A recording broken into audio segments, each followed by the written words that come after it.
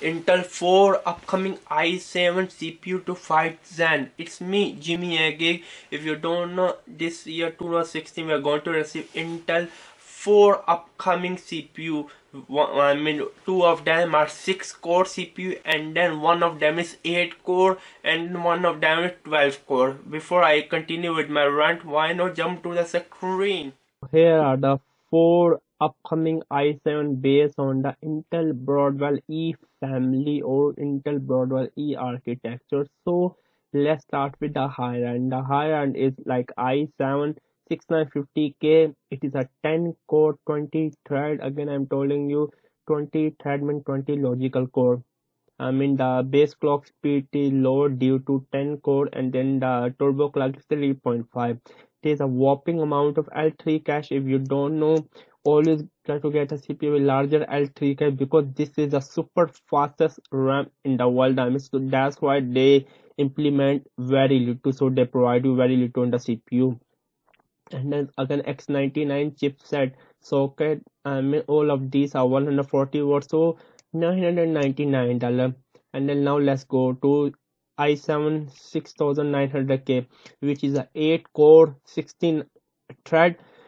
It's a really good CPU for only $600. I'm going to recommend a CPU for gaming.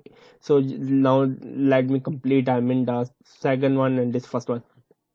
The how to say the third one, in the rank upcoming is 6 core 3.6 gigahertz, 3.8. So there's not huge difference between the upcoming entry level i7 6800K, which is also 6 core and 12 hertz. The price difference is only $60, but by paying $60 you're getting more 3.6 gigahertz. The base clock speed, and then extra 0.2 gigahertz with the turbo clock speed. First, I want to talk about the entry level. For gamer, there's no reason to pick this one. Just pick this one. Currently, in 2016, you need at least 6 core to play the modern games. Do not argue with me. Do not argue with me. A lot of people say that if you just buy a cute core, it acts like 8 core. Yes, indeed, it acts like 8 core. But these are 100% performance core. In some game this only percent 30%. Again I'm repeating, in some game that thread can only perform 30% because it's faking, it's not real code. So again the game fall on the native 4 core rather than making it cute core, or hyper threading it. So I always say go with a native. Why I recommend AMD 6 core. Do you know that AMD FX 6300, which is like a $100 CPU, perform much better in some game over the Intel i7, like that Intel i7 Devil. Why? Because Intel AMD had a native A6 core where Intel lags. So I will say go with this one. But if you have some few extra bucks, you wanna do some editing or you wanna use, then definitely I will say skip this one. Skip this one. If you have extra $150 in your pocket, buy this one. If you want to build a video editing rig, so you can just go with this 10 core. But if you don't know, Zen is coming.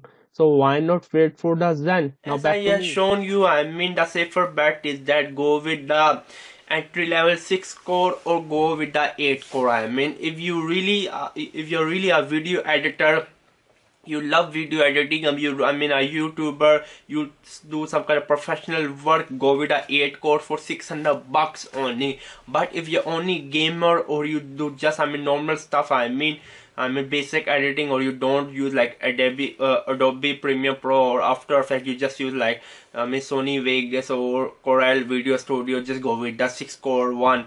But if you are a high-end video editor, you are a media analyst guy, who do 4K analyzing stuff, then go with the 10 core. But again, I said the release date is unconfirmed, but the release date in my opinion is going to be around June. In the same time frame, we'll be receiving, I think so, the the upcoming Nvidia GTX 1080, maybe the Radeon Fury X2 plus within 1 and 2 months after release of the i7 processor, like in August, we are going to receive the Zen. If you like this video, make sure to click the like button. If you hate this video, just click the hate button, because it's me, Jimmy Geek. Bye.